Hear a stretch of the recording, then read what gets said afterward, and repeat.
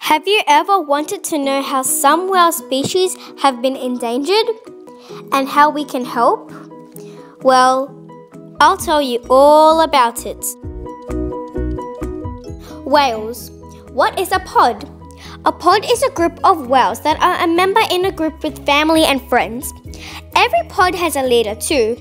Pods can have up to thousands of members, when some can have up to 30. Where do pods live? Many different whale species can be found almost all over the world, but some particular whales live in particular places, which are the world's seas and rivers. What threats do pods face? One of the most dangerous threats to whales are whaling. In the past, people hunted whales using hand-thrown harpoons.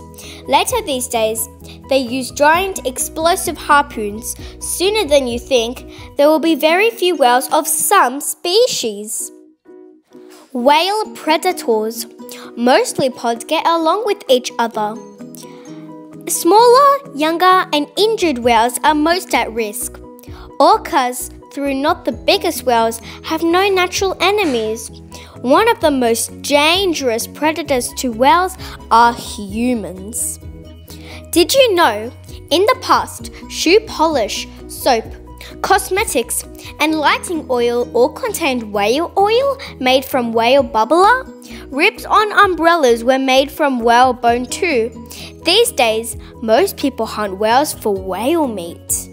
How can we help saving the whales?